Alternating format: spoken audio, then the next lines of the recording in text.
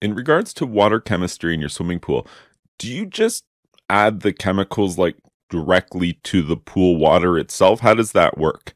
And the short answer to that is whatever pool chemical you're handling or dealing with or asking about has an instruction label. You can't sell pool chemicals without instructions and labels for what's in that pool chemical. And you should always defer to those instructions because there could be important safety information that, might get missed in a YouTube video like this. There could be some confusion. We could be talking about something different. So you always, always, always defer to the manufacturer's instructions for the product. But let's just talk about some general purpose information for adding chemicals to swimming pools. In general, yes, you add chemicals directly to the swimming pool. The only times you wouldn't add a chemical directly to the pool is when doing so doesn't allow for sufficient mixing together such that the chemical would all just sink to the bottom and potentially damage the surface of the pool.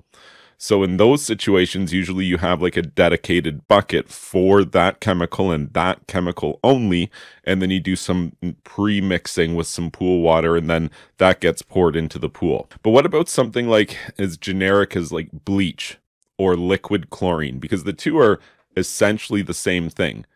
Household or consumer grade bleach is just a diluted version of pool chlorine. Otherwise, they're the exact same thing. I mean, not if the bleach has fresh lemon scent or something like that, but just generic bleach and pool chlorine, exact same thing, just a lower concentration in the bleach. So if you just added more bleach, would that be equal to, the liquid chlorine? It would be exactly the same thing in your swimming pool. So even that, how do you add liquid chlorine or bleach? Because bleach doesn't have any instructions for swimming pools on it.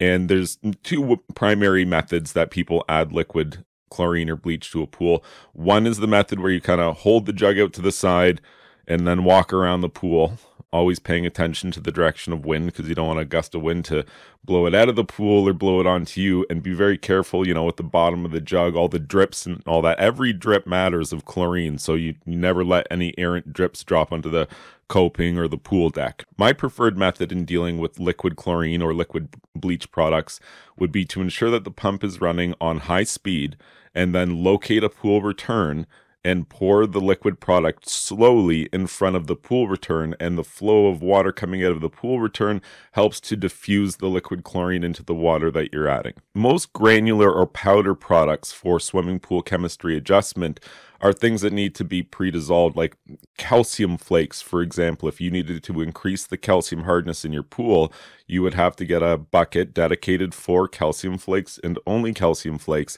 and then you would pre-dissolve that and add that to your pool. Maybe one worth mentioning that I would personally not pre-dissolve. One of the only powdered chemicals that I just broadcast onto the pool surface would be an alkalinity increaser.